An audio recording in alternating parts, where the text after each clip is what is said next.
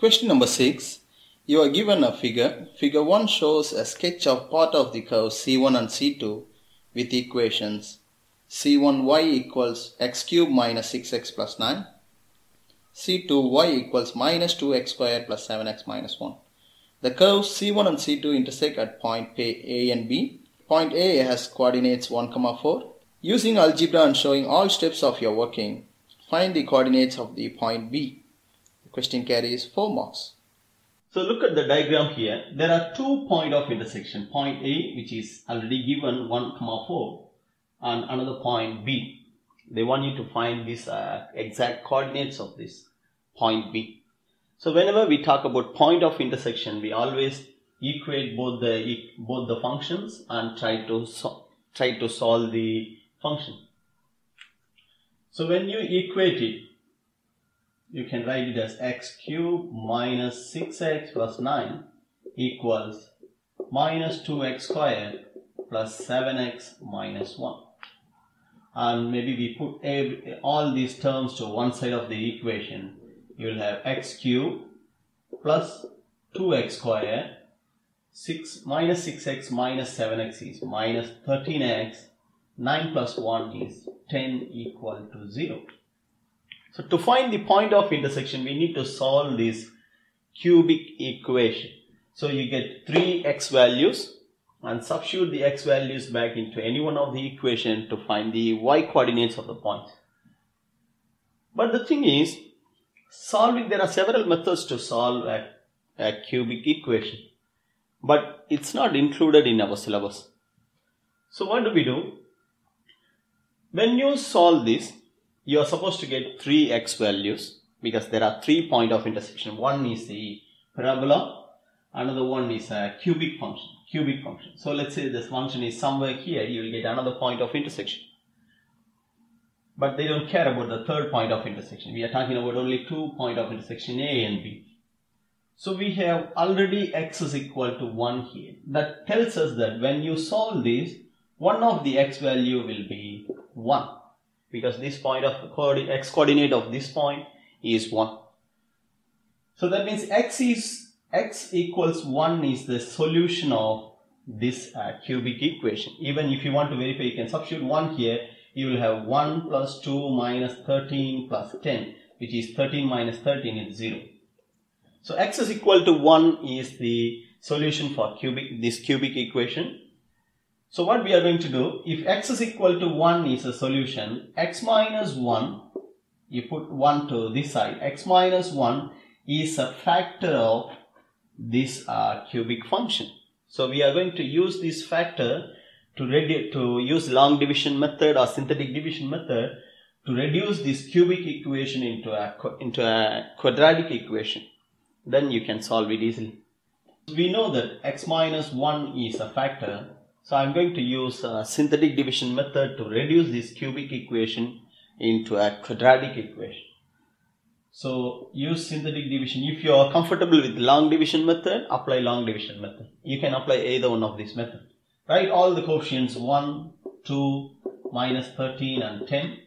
If x minus 1 is a factor, take it as x is equal to 1. So put the first term as 0. 1 plus 0 is 1. The outside element here, the number here should be multiplied with this. So 1 times 1 is 1. 2 plus 1, 3. Multiply this again, 1 times 3. Minus 13 plus 3 is minus 10. Multiply this, minus 10. Your remainder should be 0 because this is a factor. X minus 1 is a factor. If you get some other number here, that's wrong. So using these 3 numbers, I'm going to form a quadratic equation. X squared minus 3x, plus 3x minus 10 equals 0.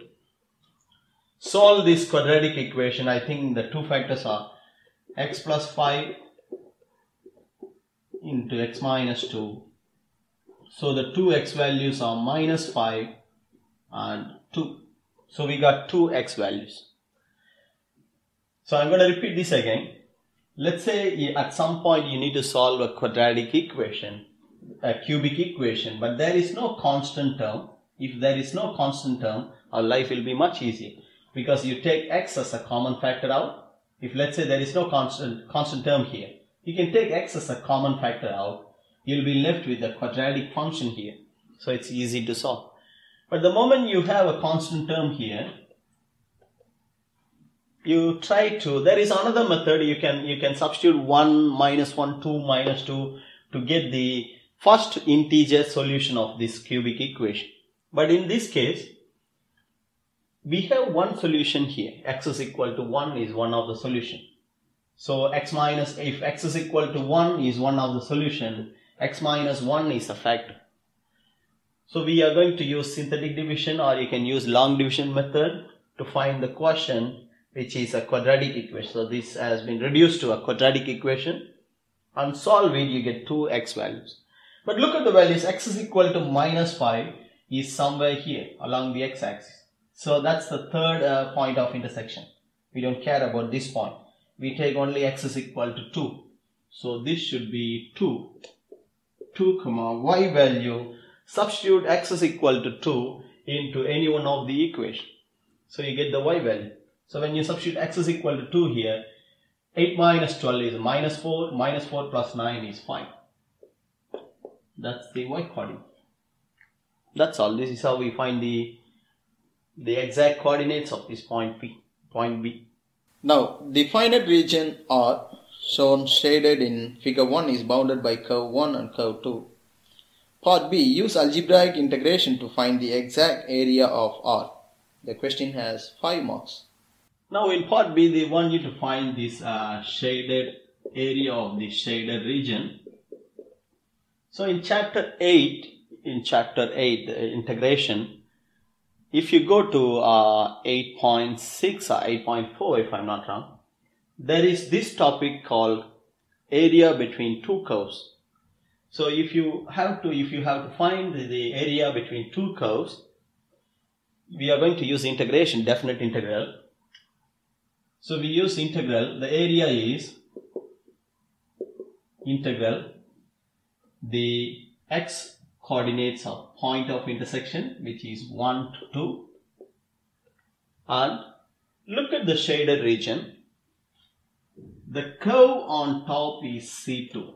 That's the quadratic function. So C2. The curve below is C1. So C2 minus C1 dx. That's how you find the area between two curves. Always take a look at the shaded part, and always take the top curve first minus the bottom one. Because when you integrate this, the curve on top, between this limit 1 to 2, you will get this area. The area underneath the curve, this whole area.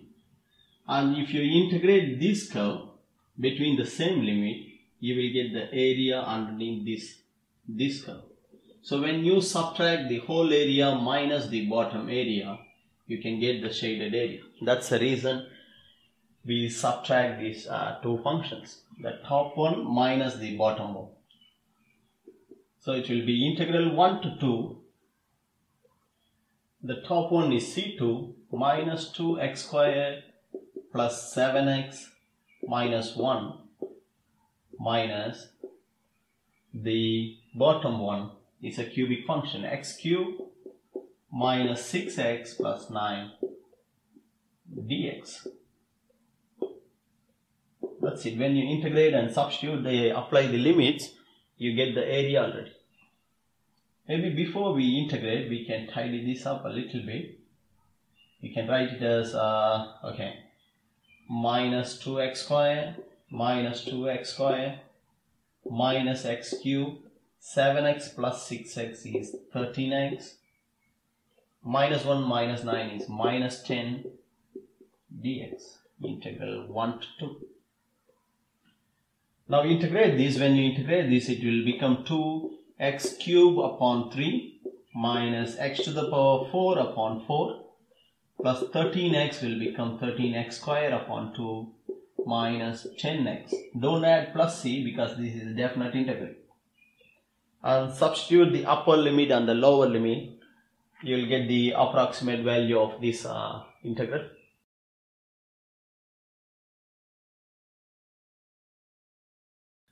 So apply the upper limit first. So it will be 8, 2 cube is 8, minus 2 into 8 is minus 16 upon 3. 2 to the power 4 is 16. 2 to the power 4 is 16. 16 upon 4 is just 4.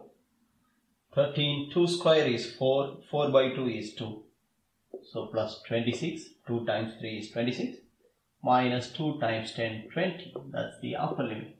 Minus, substitute the lower limit now. When you substitute 1 here, replace x by 1. Minus 2 by 3. Minus 1 upon 4. Plus 13 upon 2. Minus 10.